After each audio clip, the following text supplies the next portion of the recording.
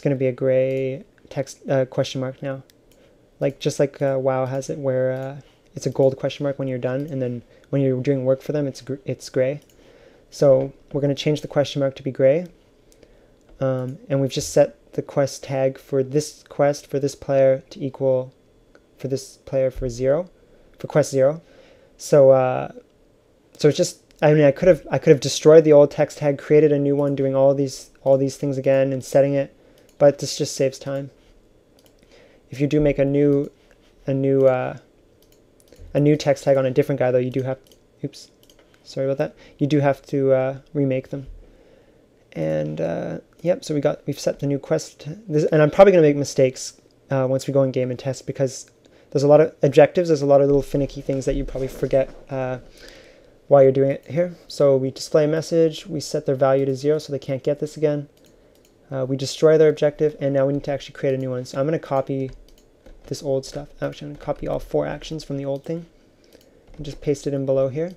So we want to create a new active primary objective with kill 3 Zerglings. And then we can do description. The Zerglings are to the northeast. Okay.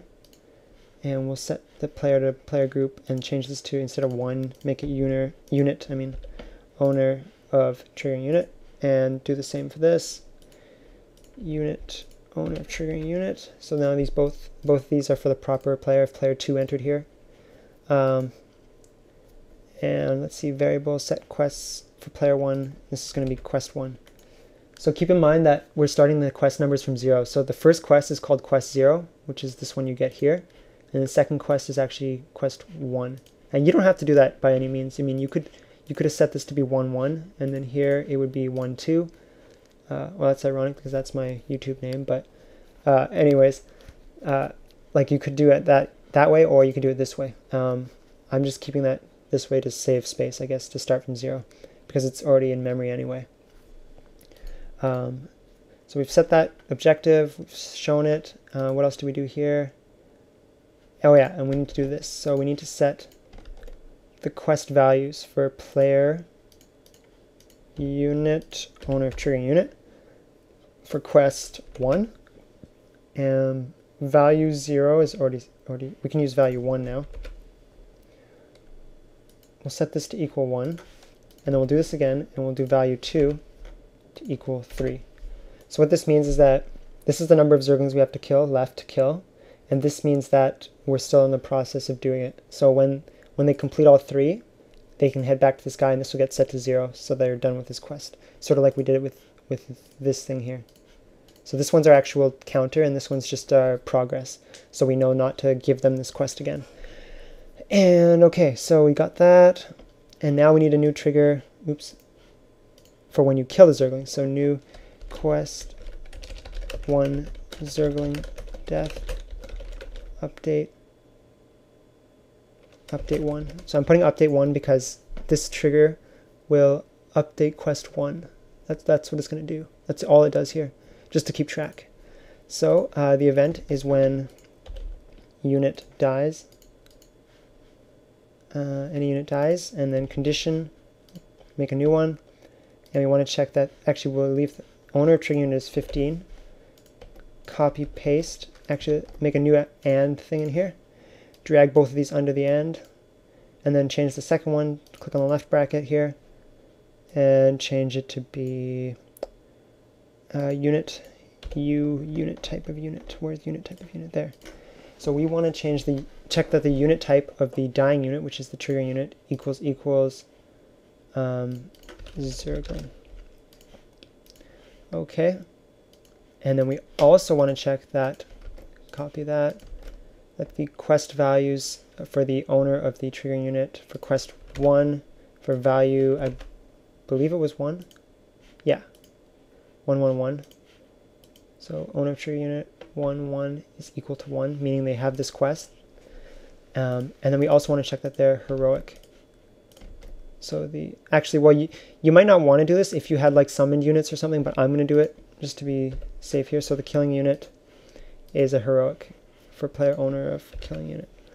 Because if you did have summoned units and they were getting kills for you, then you wouldn't want this whole entire thing to be ignored. So you could avoid this action if you wanted. And what I'm going to actually show here is sharing the quest too. So what I'm going to do, actually, I'm going to have to move this. Sorry about that.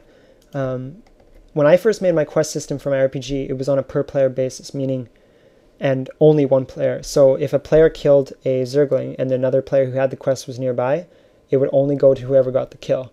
And I realized right in testing that I was like, oh, well, what about if two players are doing the same quest? They should be sharing the kills. So I had to change it, and I'm going to show here the changed version that actually shares quests, kill quests at least. Like, you don't want to share this because it's one player getting this quest.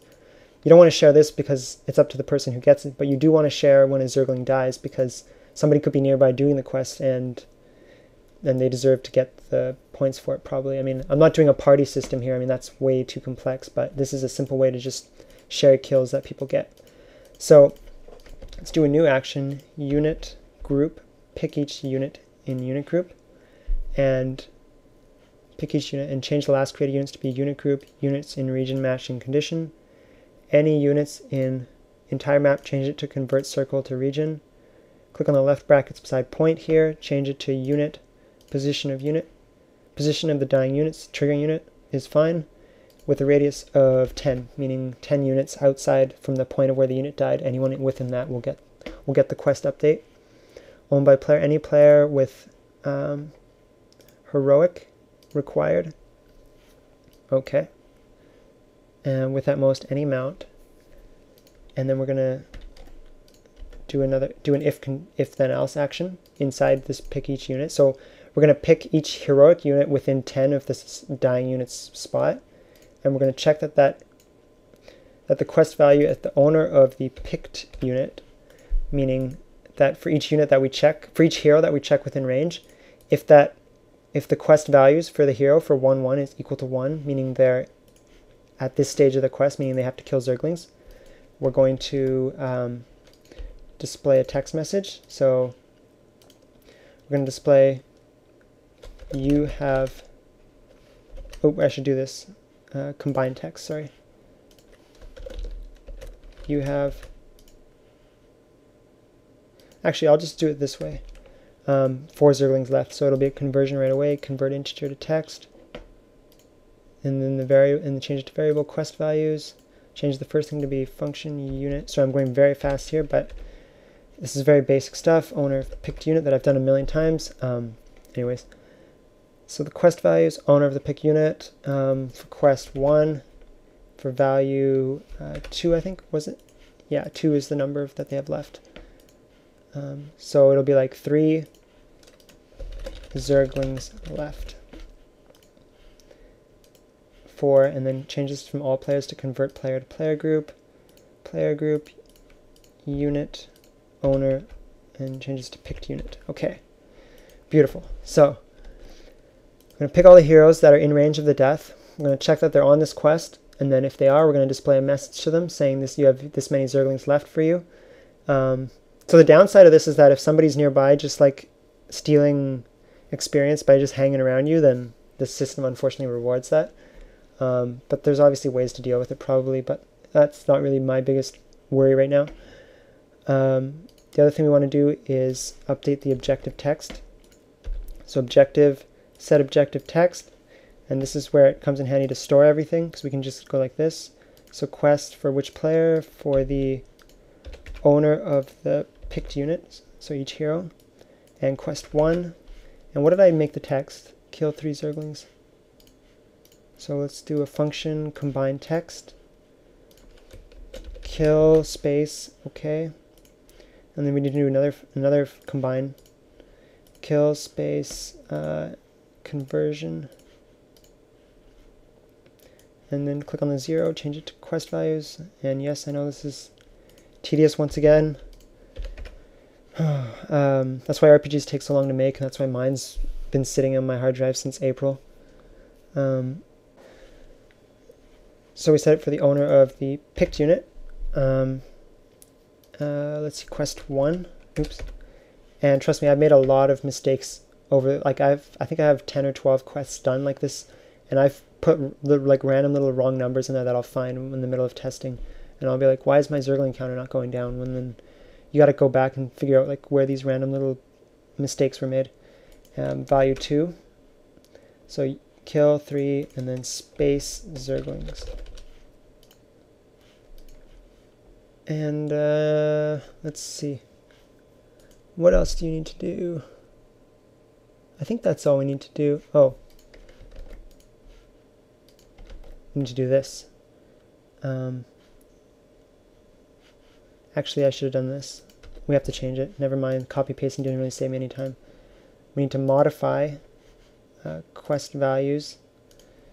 Function unit owner of the picked unit for quest 1, value 2 to be -1. So it subtracts 1, then it tells you have 2 Zerglings left if this was the first one you killed, and then it says kill 2 Zerglings in your quest thing.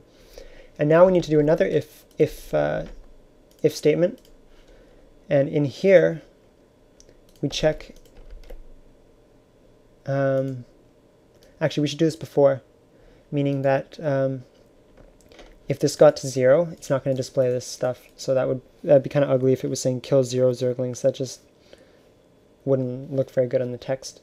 So and so just to cover myself ahead of time, I'm just going to put skip remaining actions right here.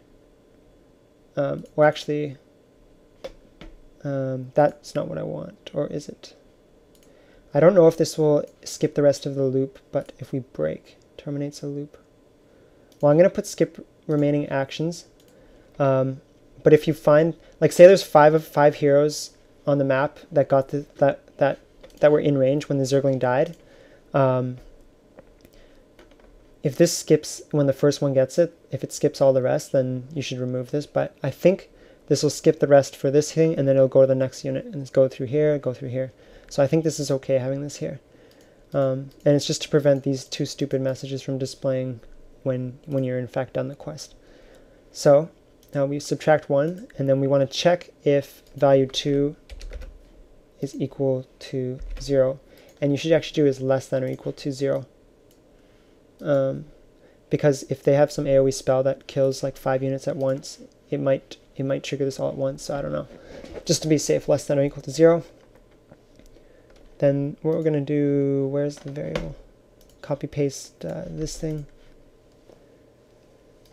And make sure you put it before the skip remaining actions, otherwise these will all be skipped. Set quest values, owner of picked unit, quest value 1, quest 1, value 1 to equal 0, so that they can't get this anymore, they can't go in here.